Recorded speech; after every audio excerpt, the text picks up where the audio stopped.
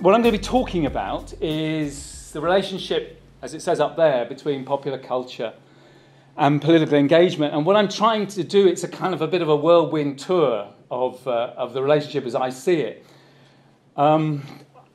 Looking in part at the theory, I mean, how people think about that relationship, how they understand it sort of in kind of conceptual terms, but also raising the question about how we might seek to demonstrate a connection between the consumption of popular culture and some form of political engagement.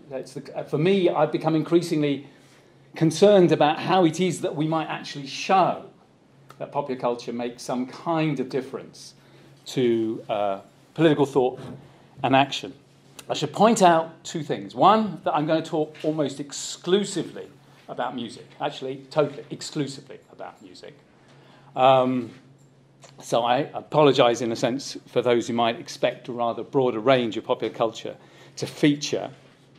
And the other thing that I will be doing is kind of rushing through my arguments, my ideas, and drawing on some of the research I've done.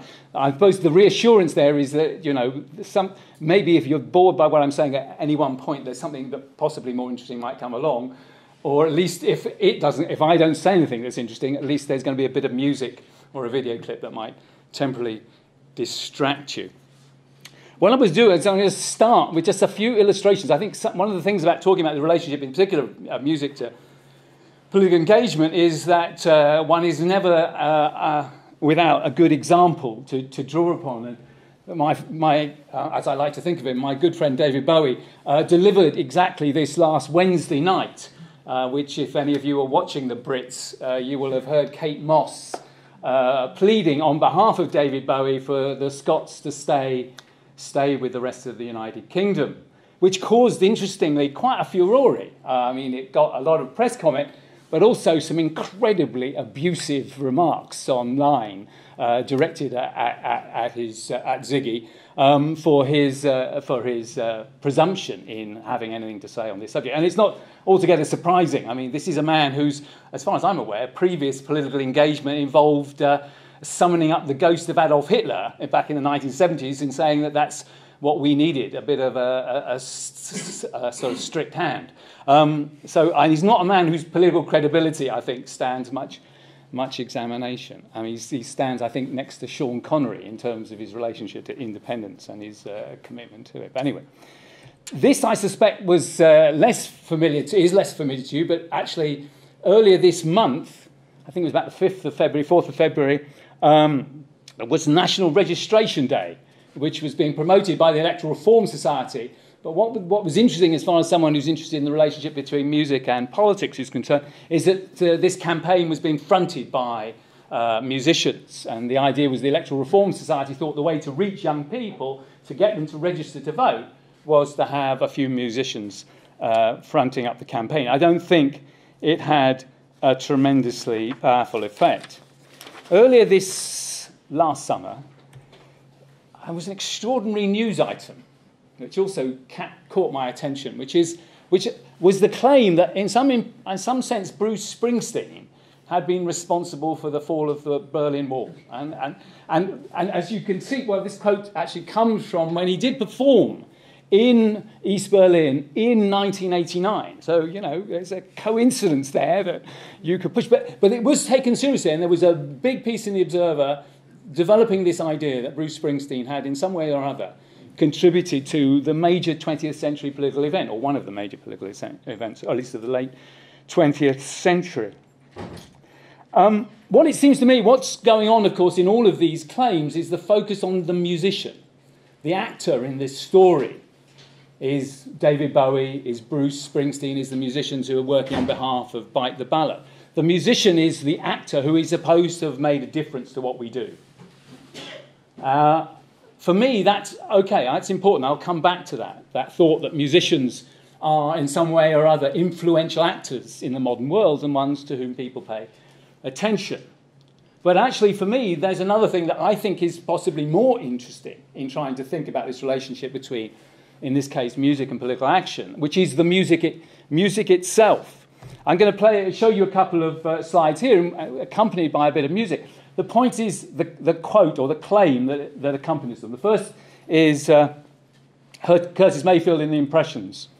I mean, the point I want to make is in each of these slides there is a quote, in this case from a book by Ruth Felsing called How It Feels to Be Free, in which she's talking about the sense of politics in motion happening as the music is being played. That hearing Nina Simone sing Mississippi Goddam is to hear politics in motion. And in the previous slide, Andrew Young, a colleague of Martin Luther King, here making the claim that in some sense or other music contained the spiritual power that is associated also with King. And the idea here is that it's the music, not the musicians, who are making the difference. And part of what I'm trying to think through and talk about is the extent to which we could talk about that and how we might approach that idea that music is in itself an actor in the political world, and there is a way of demonstrating that. Part of the problem, of course, with both of these claims is they're largely an exercise in rhetoric. They're trying to persuade us of the possibility that music can be politics in motion, that it can have spiritual power. The question of whether it really does, seems to me, is largely unsupported. There are, though, academic attempts to provide evidence.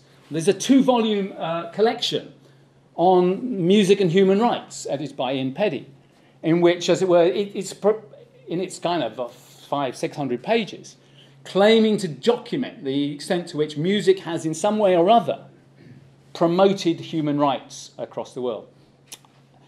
And it's compendious in its reach, although I have to say totally unpersuasive in its arguments.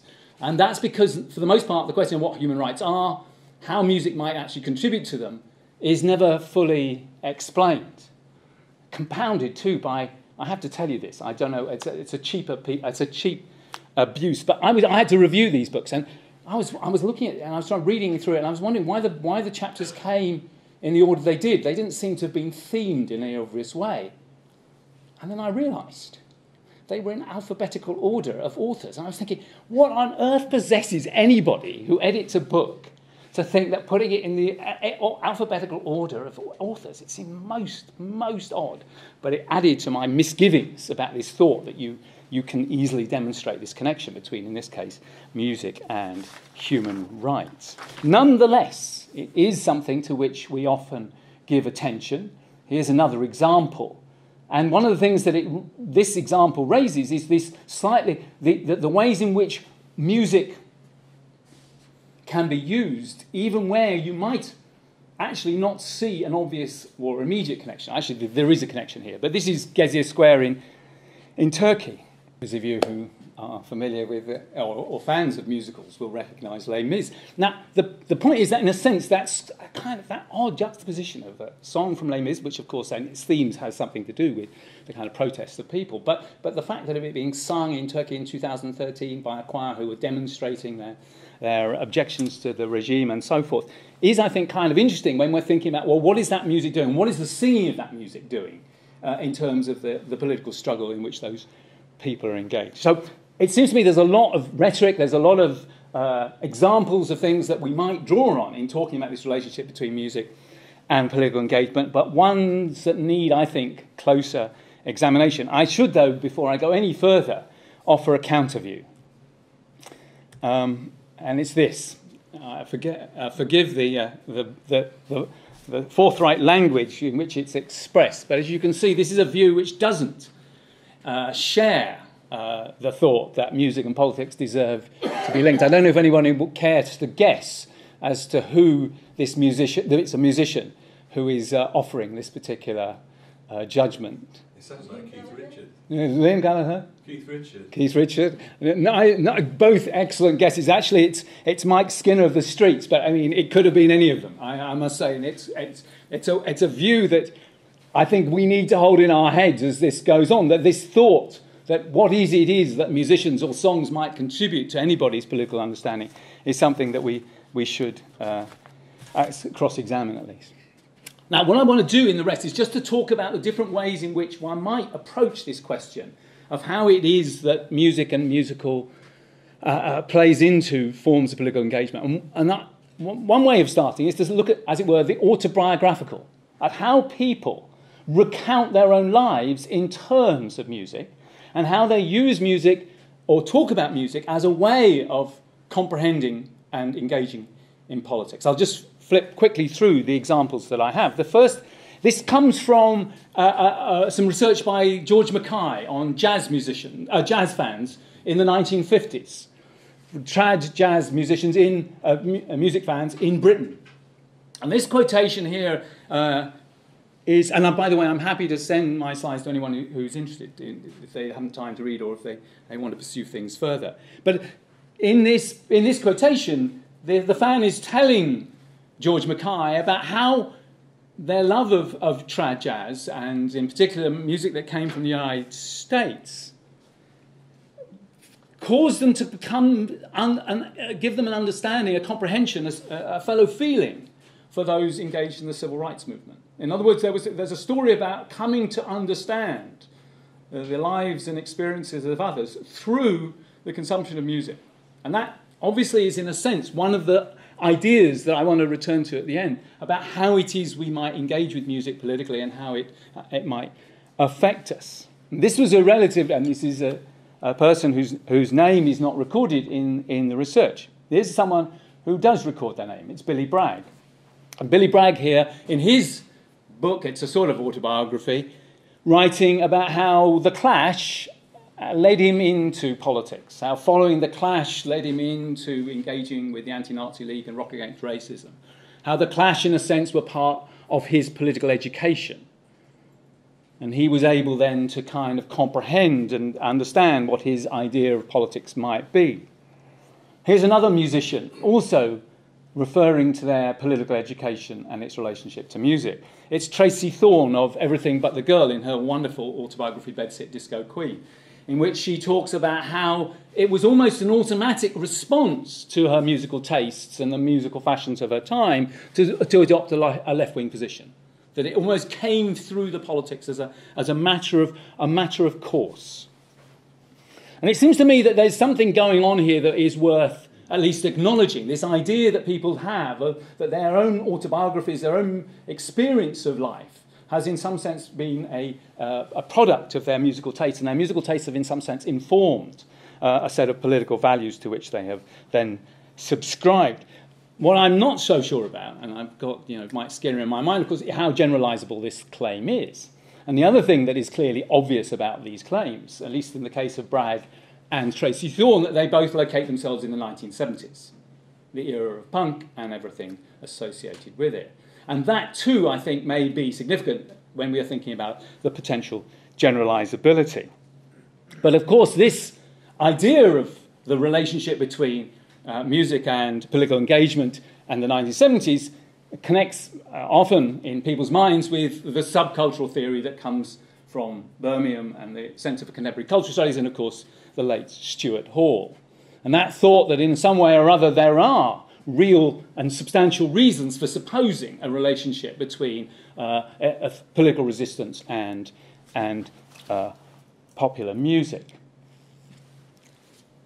But I don't want to talk so much about 1970s and Stuart Hall and subcultural theory, although I think it's important. What I want to do is talk about this lot. Okay, so we have three women performing a song in a cathedral in Moscow almost exactly 2 years ago, 21st February 2012. And then we have these stories appearing in the British newspapers in the months after that performance and the trial of those three women and their subsequent imprisonment and their recent release, in the case of two of them, the earlier release of the third. And what's extraordinary, I think, is thinking about what is being said. Here's the Financial Times, The Guardian, the Daily Telegraph, all talking about Pussy Riot in terms of some kind of major political intervention. Very different. If you look at the pages of the Daily Mirror in the days after the Sex Pistols appear on the Bill Grundy show, the filth and the fury was their headline, and the whole idea was to dismiss out of hand punk as any kind of significance. It's something that we should be, an excrescence, that should be drummed out of town, as it were. A very different kind of story 30, 40 years later when we have Pussy Riot. And it is that the nature of the claim that's been made for this group of musicians, or would-be musicians, performing in a cathedral for two minutes max. And the thought that in some ways or other empires were shaking as a consequence of that performance is quite an extraordinary set of claims.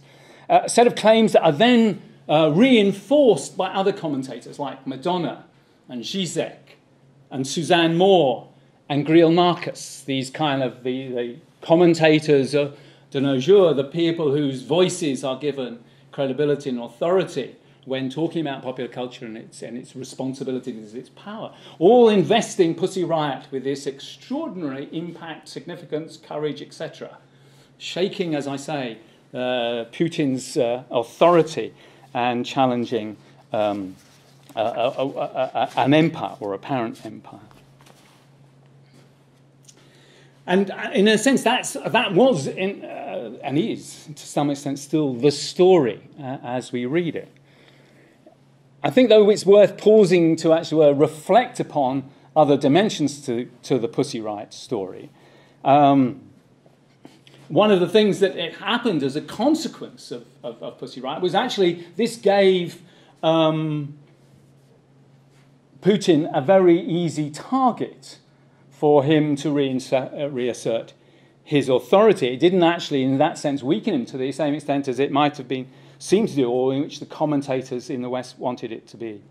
That in many senses it promoted an already emerging coalition between the Orthodox Church in Russia and Putin's political regime. And there's a very, very interesting piece by a guy called Nicholas Toscher in Popular Music, in which he says that we in the West in particular are fundamentally misunderstanding Pussy Riot, precisely because what we do is we rewrite them into a kind of Cold War scenario. And they are the voice of freedom, they are the voice of liberty, they are refighting the Cold War on our behalf. And that as a result, we have completely misunderstood the politics that Pussy Riot set in train and what they actually can be seen to represent for the power or possibilities of music and its relationship to politics. I don't want to add much more, although I do think it's really important to reflect a bit on what Pussy Riot are doing and how we might, as it were, deconstruct or understand what's going on there. It is clear that they are very much like the way people wrote about punk in the 1970s, drawing upon art theory of Duchamp and the Surrealists and Dadaists and so forth, that Voyna, which is the kind of the political art movement out of which Pussy Riot come, have engaged in these kind of situationist tactics which were associated with the traditions that also informed punk in the 70s. That inheritance still goes on. That it's in the recent book by Martha Gesson on Pussy Riot, she talks about how the women in the band listened to the Cockney Rejects in order to get their inspiration for punk, the classic 70s punk band, and then the Riot Girls genre represented by Bikini Kill. They were explicitly and deliberately appearing to draw upon punk in order to articulate their political opposition to the Putin regime. What is also interesting is, of course, how carefully constructed the event was. Although that video appears to be taking place in that Moscow cathedral in which they are, and where they are actually arrested, but in fact, the film that we see up on YouTube was filmed elsewhere. It was filmed in advance of the event, because they didn't think they were going to be able to put it together on the occasion. So they filmed it in another cathedral where nobody was noticing, and then edited it in such a way as to make it look as if it was the event itself. And in other words, it's a heavily and carefully crafted artwork that we're dealing with. And at the same time, I think it's important to understand who it plays to. Recent sort of evidence, Washington Post and other research in Russia has indicated that this plays to an urban, youthful elite. But if you look at the larger population in Russia, they mostly disdain Pussy Riot. They are very they want to see a firmer sentence doled out to them, and that, for the most part, things like the Orthodox Church is growing in the support it receives. So, Pussy Riot's actual political contributions are not obviously of the kind that we might otherwise have thought. But it does seem to me what they did do in terms of thinking about this relationship is put a challenge to us about how we should write and think about these kinds of events and the relationship between music and politics.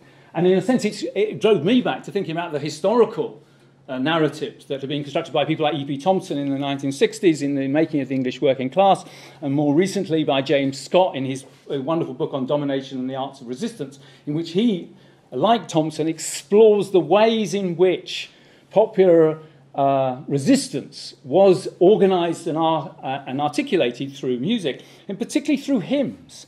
I came across these one quote from Scott himself talking about slaves being imprisoned for singing particular hymns.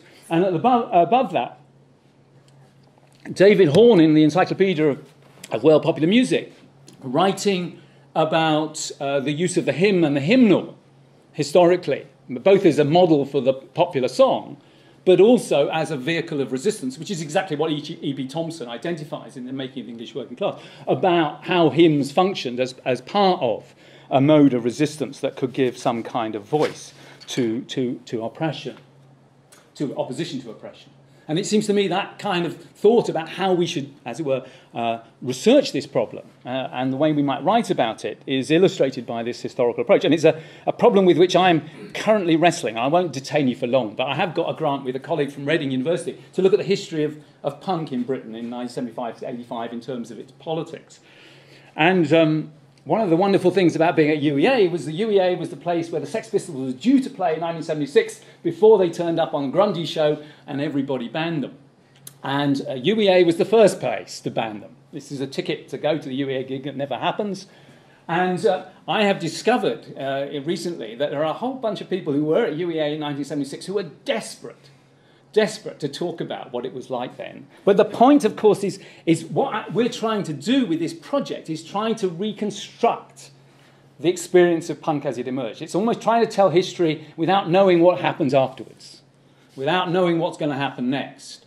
And it's not easy enough, and these interviews are actually not very useful precisely because they're all hindsight, they're all looking back. The other thing that writing history doesn't give you is the kind of theoretical framework, or at least not this kind of history, doesn't give you the kind of theoretical framework, which I think is also necessary, which is to try and see how does music play in to larger social movements? How does it operate as a vehicle for social change? And that's why we and others obviously look to the kind of vast and growing literature, particularly focused around the civil rights movement and particularly around African-American music in the United States, and the ways in which that has formed a mechanism by which social movements have engaged with their wider constituency, the way in which the logic of collective action, which tells people actually there's no point in participating because you'll benefit whether you do or not, music plays a very important part. And musicians, as kind of witnesses to the claims, are part of an effective mechanism for organising and mobilising social movements. And it seems to me that kind of theory is very important, at least the idea that we need such a theory.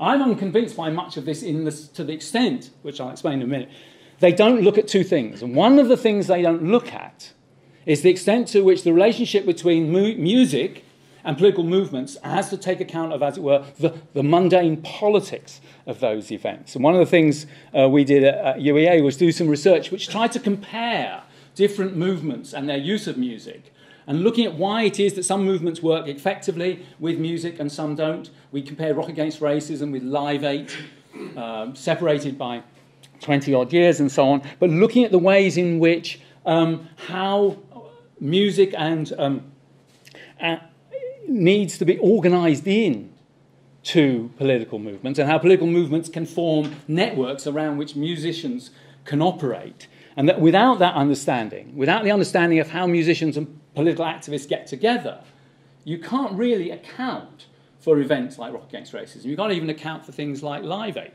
They actually depend on this kind of interplay, these networks that allow people like Bob Geldof actually to be able to call upon the favours that the musicians play, but at the same time get the support of people like the BBC, because if the BBC doesn't show Live Aid, it doesn't happen. It isn't an event. It isn't something that anybody's going to take any notice of. The same way Rock Against Racism only worked because there were all these groups around the country organising themselves both as venues, but also there were various kind of political factions who were able to contribute. And this kind of process, it seems to me, is really important to understanding why these movements happen. But it's also about why the politicians who get involved in these things want to be part of it. And this is, as it were, to go up to the elite level. But it does seem to me that's kind of interesting in thinking about the relationship between music and politics, is the ways that elite political leaders, in this case Bill Clinton and Tony Blair, are themselves seduced by the power of popular music, and how their own fandom plays into the political events that get acted out. These two here are extracts from Alistair Campbell's diary, where he's talking about Tony Blair as a kind of enthusiastic fan, and the ways in which that actually did shape the ways in which that politician acted out his political obligations. But of course, what I'm doing here is I'm going back into the role that musicians play, and moving away from the role that music plays. And that too is the thing that's missing from a lot of the accounts that are given about how civil rights movements have used music. There's not much on how the music itself plays into political action that is being described. And a lot of it works by hindsight, looking back and seeing these links between the music and what actually happened politically. And that's why we need, I think, sometimes to remind ourselves of the arguments of people like Benedict Anderson, who talk specifically about how in imagining communities, singing together can, in a way, provide the sense of community that is being imagined. That the very act of singing is itself a mechanism by which we understand what it means to belong to a nation. And in the work of someone like Jane Bennett, a kind of post-structuralist political theorist, who's looking at the ways in which our sensibilities are mobilised such that we're willing to take political action. And it seems to me that these sorts of ideas, these ideas that in a sense music is actively contributing to political action, needs to be included in the account we give of how social movements take hold. A particular writer on that score is the writer Kevin MacDonald, in a book on global social movements, who argues that actually social movements are themselves kind of counter-rational activities that resemble more the experience of listening to music. And he actually compares movements to music, saying they're more like music than they are many of the other things which we typically understand them to represent or to involve. This is where I want to this is where things get a little more, well, even more tendentious. And what I want to do in the rest of what I'm going to say is try and explore, just push a little further on this idea of music as an active contributor to political action, and how and what this might mean. Well, the Public Enemy explain what they're doing in their music in that video clip. But you have to wait quite a long time before you get to that bit.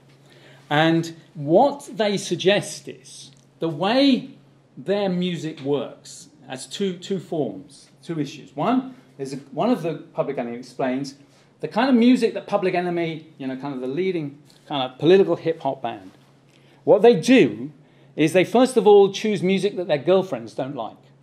They deliberately choose music that alienates their womenfolk.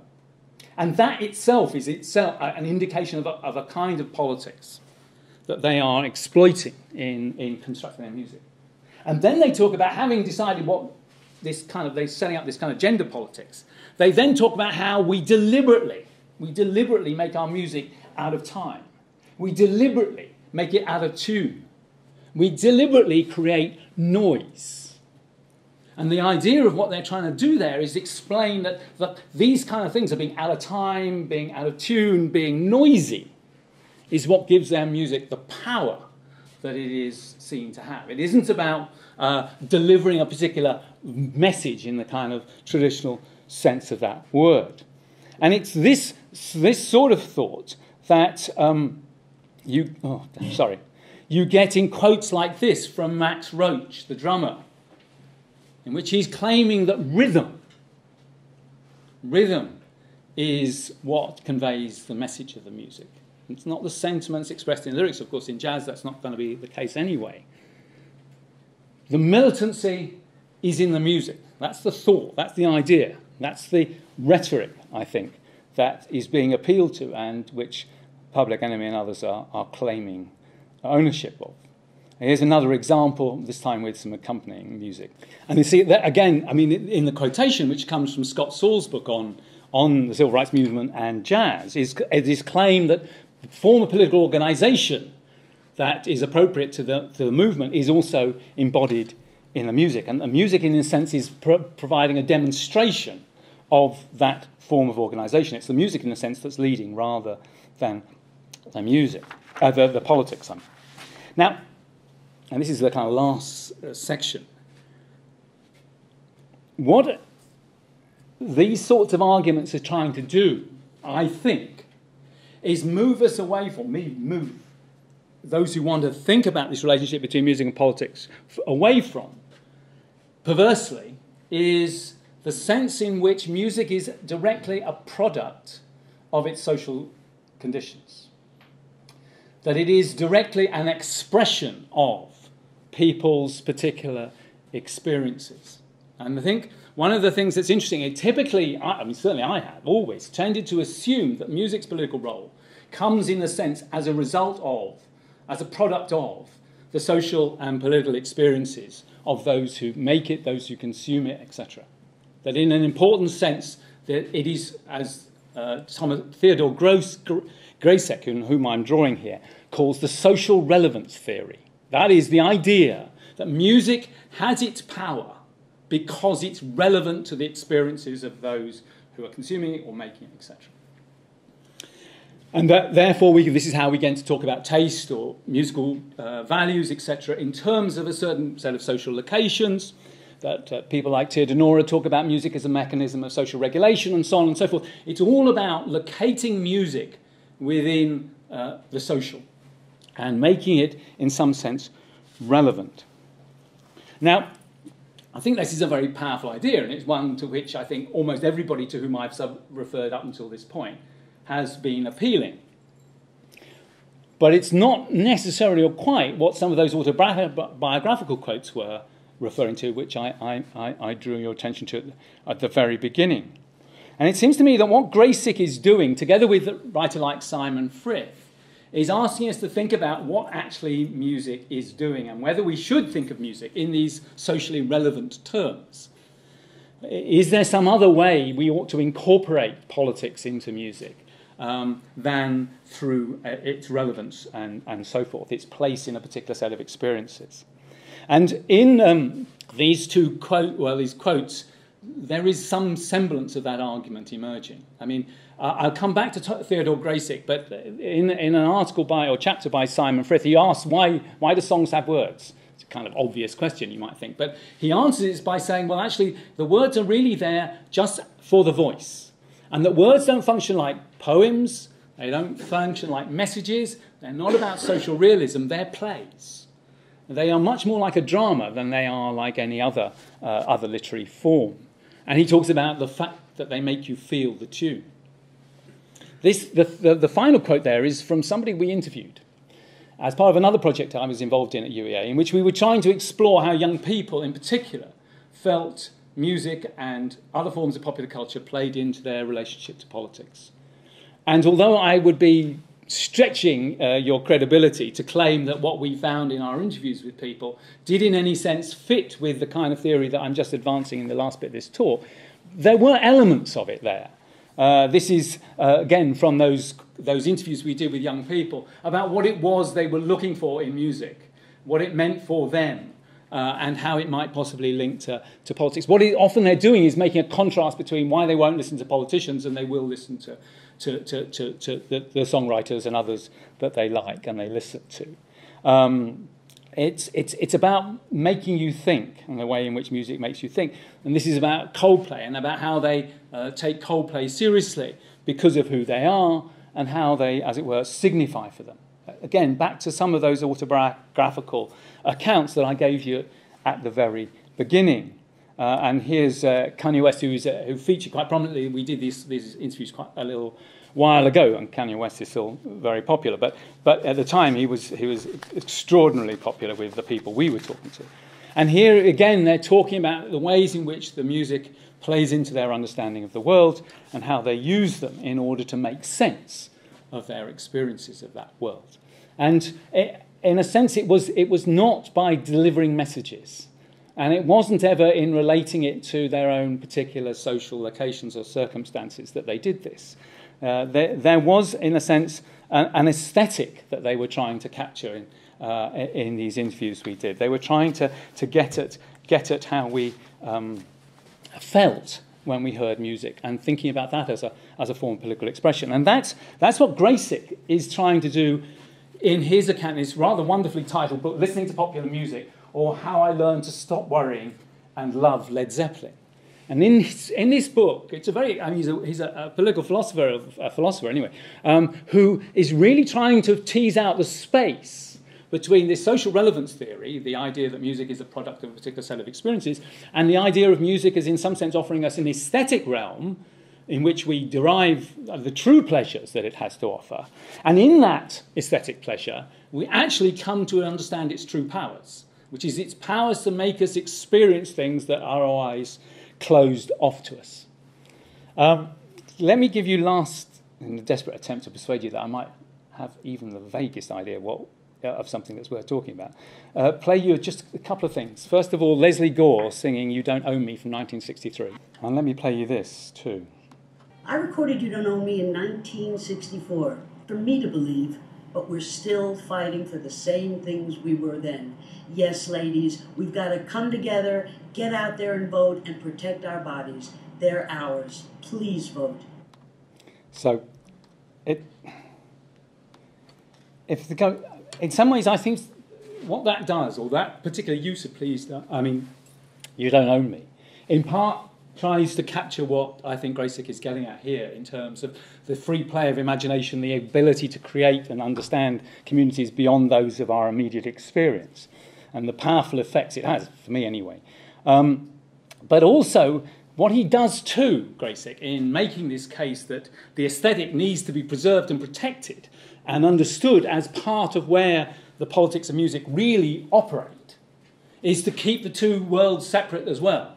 In other words, he himself, Graysick, is worried that if we end up thinking that all politics is nothing but aesthetics, is nothing but performance, we will, as it were, essentially play into the hands of the cynics who simply exploit that to think that if you create a political advertisement, you've somehow intervened in the political world. You haven't. It's when people vote that the difference gets made.